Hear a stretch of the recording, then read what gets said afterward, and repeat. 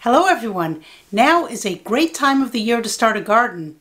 And if you're new to gardening, you probably have a lot of questions you'd like answered. In this video, I'll answer 5 of the most frequently asked newbie questions. First question, should I grow in a raised garden bed or directly in the soil? So to answer that, let's talk about the quality of your existing garden soil and the benefits of using a raised garden bed. The biggest advantage to growing in a raised garden bed is that you get to control the soil mix you are growing in. If you have rocky soil or heavy clay soil in your area, no problem. Because you don't fill the bed with that soil, you fill it with a mixture of ingredients that will provide the nutrition and right environment for your plants. And because you're providing a rich environment for your plants to grow in, you can grow more plants in a smaller space. And because it is a smaller space, you can maintain it more easily in terms of weeding, watering, pruning, and just enjoying the fruits of your labor. Can you grow in the ground itself? Yes, of course you can. You will need to clear an area and then till the ground or turn it over to loosen the existing soil. And since you're using the existing soil in your ground, you might want to have it tested.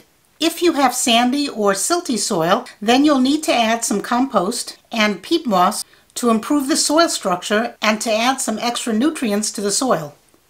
If you have lead, pesticides, or any other contaminants in your soil, I would opt for a raised garden bed. You also want to know the pH of your soil. A pH of 7 is neutral, and a pH range of between 5.5 and 7 is considered good for plant growth. If your pH is below 5.5, then your soil is too acidic. This can be amended by adding limestone to the soil.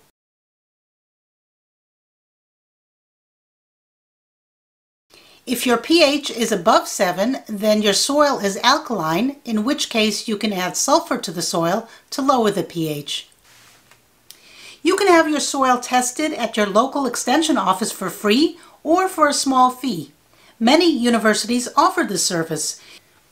You can see here is the website for Cornell University. They offer a soil test for $5 and it takes about a week to get the results. So this is why many gardeners choose to grow in a raised garden bed. You get to fill it with your own soil mixture so you can control what your plants are growing in. Alright, let's move on to the next question, question number 2. Now let's suppose you decide to start with a raised garden bed for the reasons just mentioned. How big a bed should you start with? There is a standard rule that is followed by most raised bed gardeners, and that is, never make a garden bed more than 4 feet wide. The length doesn't matter, but the width should never be more than 4 feet. Why? Because the average reach of an adult arm is about 2 feet. So if you want to be able to reach into your garden bed to prune or weed or harvest, you need to be able to get your arm in there. If you can reach 2 feet, then from either side of the bed you'll be able to get at whatever you're trying to reach.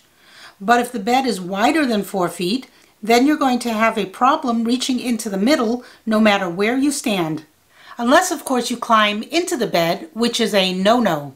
Standing in the bed compacts the soil and is not good for the roots of your growing plants. If you have a shorter arm reach than 2 feet, then consider building a 3-foot bed instead. Alright, so 3 or 4 feet wide by what? Well, that's up to you. If you really want to start small, then start with a 4-foot by 4-foot area, and that will give you a 16 square foot area to grow in, which allows for either 16 large plants or more if they're smaller plants. In a 16-foot area, you can grow 4 tomato plants, 4 pepper plants, 4 cucumber plants, and 4 eggplants, for example. The cucumbers and eggplants will need to be trellised so that you can grow vertically instead of letting them spread out over the ground. Next question, question 3. What materials can you make the bed out of? There are many alternatives for this as long as the materials are food grade or food safe. You don't want to use anything that has been treated with chemicals or materials that can leach harmful substances into your soil. See this bed over here? I bought this on the internet, and when it came it had a sticker with a reproductive health warning for the state of California. I'm not in California, but I know they have something called Proposition 65. I don't know much about it, So just to be on the safe side, I'm going to use the bed for flowers instead of vegetables. The most natural material you can build your bed out of is probably wood. Untreated wood is best. Here you can see our raised garden bed that we made very easily using planter blocks. The wood planks just slip into the planter blocks. The hardest part is cutting the wood to size. We went to Home Depot and they cut the wood for us. We added another 2 beds this year during the coronavirus pandemic, and even during the worst time of the pandemic, there was a friendly Home Depot worker happy to cut the wood for us. I guess Home Depot workers are considered essential workers. So that's one alternative. You can watch how we constructed that bed. I'll leave a link to that video in the description box below. For people who are more handy with tools or do-it-yourselfers, there are videos on YouTube that show you how to construct a raised garden bed by hammering the sides together. Not hard, but harder than just slipping them into planter blocks. I've even seen do-it-yourself videos using pallets to make raised garden beds, and even concrete blocks. There are many possibilities. These beds are galvanized steel. I paid around $50 each for these beds, so definitely the wood bed with the planter blocks is a better deal for your money. Both the wood beds and the steel beds are easy to put together, although because the steel beds are smaller, they can be assembled by just one person. The wood beds have 8-foot long planks of wood, and I needed help carrying that from the car to the backyard and putting it together. None of these beds have bottoms, which may not be obvious if you're new to raised bed gardening. They're meant to be placed on the ground, and that becomes the bottom. If you have a problem with animals burrowing underground, like gophers, then you should lay some chicken wire down on the bottom of the bed before filling it with your soil mixture. Some people lay down a weed block fabric as the bottom layer. We laid down an initial layer of cardboard boxes to help kill the grass underneath, and then on top of that we filled the beds with a mixture of peat moss, vermiculite, and compost, as suggested by many, including Mel Bartholomew in his book on square foot gardening.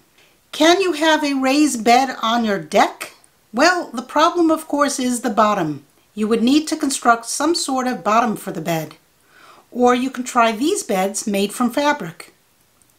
It's similar to growing in grow bags, but it's configured like a garden bed. This is perfect for a deck since it has a bottom. I put a plastic disposable tablecloth underneath mine to protect the wood of the deck. Obviously this is small, but it's a nice and simple way to start a garden, or to extend your garden. Next question, what should I fill my beds with? You may have noticed these beds are about 12 inches high, and you may be wondering how much soil you need to fill these beds. According to Mel Bartholomew, most plants only need about 6 inches of soil as long as the soil is rich with the proper nutrients. These beds are 12 inches high, but you can see I only filled them about 6 or 8 inches, but I filled them with a very rich mixture, plus I added worm castings to each of my planting holes to help feed the plants and give them a healthy start. If you're planting root vegetables, you'll want to fill the beds with 10 or 12 inches of soil. If you want to fill your beds higher, you can throw in some garden debris like wood sticks and dried leaves as a bottom layer, and then fill the next layer with peat moss, vermiculite, and compost mixture. Next question, where should you locate your raised garden beds? I have mine in the only area of my yard that is full sun, and the ground is pretty level here. Shade is okay for part of the day, but your beds should get at least 6 to 8 hours of full sun during the day. Speaking of shade, you usually don't want your taller crops shading out your smaller ones. Unless they are not heat tolerant, then you do want them to provide shade. Typical crops that are not heat tolerant are lettuce and peas, and they're often referred to as cool weather crops. These are planted in early spring or fall, but heat-loving plants such as tomatoes, peppers, cucumbers, squash, eggplant, melons, the list goes on and on. These plants love the sun and the heat. When you plant these sun-loving plants, make sure you plant the taller ones on the north side of your garden and the shorter crops on the southern side if you can. This way, as the sun moves across the sky, at least in the northern hemisphere, it casts its rays from the south and the shadow falls northward. Having the taller plants at the northern end would cause them to cast their shadow to the north, leaving the shorter plants to soak up the rays of the sun. If you're growing pole beans, then those would be your tallest plants, and they would need to be at the northern end of your garden. Your cucumbers, if trellised, would also grow tall and need to be on the northern side of your garden if you can. Back to a point I made earlier, and the best advice I can give you, if this is truly your first gardening experience and you're feeling unsure of how to go about it, then start small. Start with a 4 foot by 4 foot raised garden bed, or at most 4 feet by 8 feet, and plant vegetables that you and your family love to eat. Because you're starting small, you'll have the greatest chance of success and you'll be motivated to grow a bigger garden next year. I hope this video has helped you to get started with your garden. I wish you a bountiful harvest. Thank you for watching. Bye!